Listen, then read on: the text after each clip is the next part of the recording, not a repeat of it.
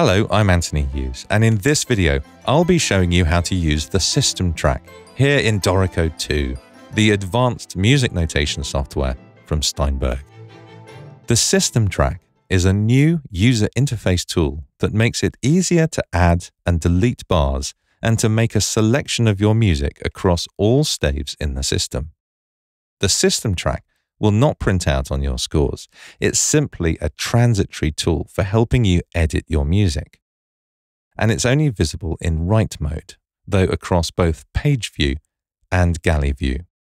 You can choose to show or hide the system track at any time by opening the View menu and checking or unchecking the System Track menu item. You can also use the key command Alt-T. Now, we've made the system track as discreet as possible, so as not to interfere with your music too much, but at the same time it's easy to access and comes to the fore when you need it.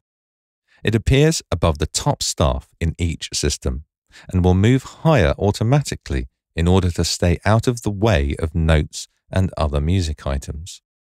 It doesn't affect the spacing of your music, as indeed it shouldn't, but of course the flip side of that is that it can sometimes overlap portions of the bottom staff of the system above, where there's more than one system on the page.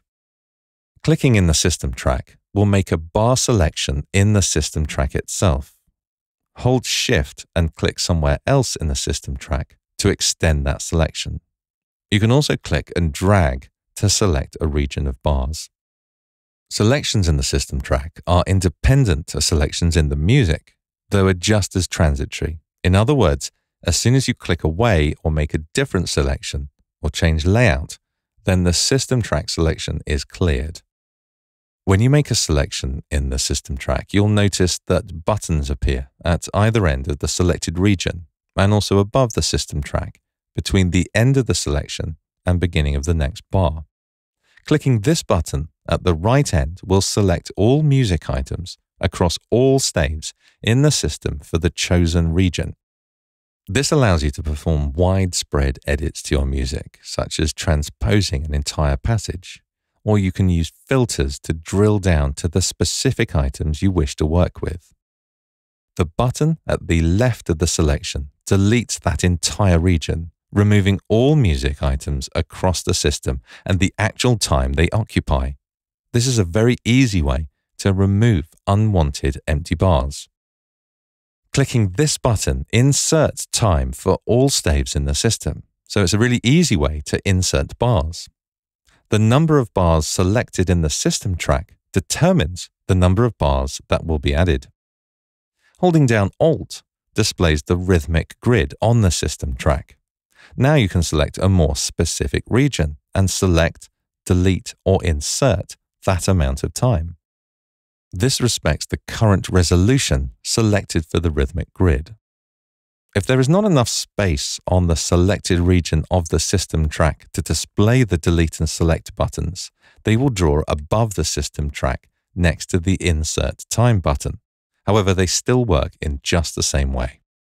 Finally, if you would prefer the system track not to be shown every time you start a project, then open the Preferences dialog by pressing Control, that's Command, on Mac, and on the General page, scroll down to the View section and uncheck this option to show system track in new projects. I very much hope you found this video helpful. If you have, just for me, please click the thumbs up button below. That lets me know you've liked it, and subscribe to our Dorico channel right now to see many more videos like this one. I'm Anthony Hughes. Thanks for watching.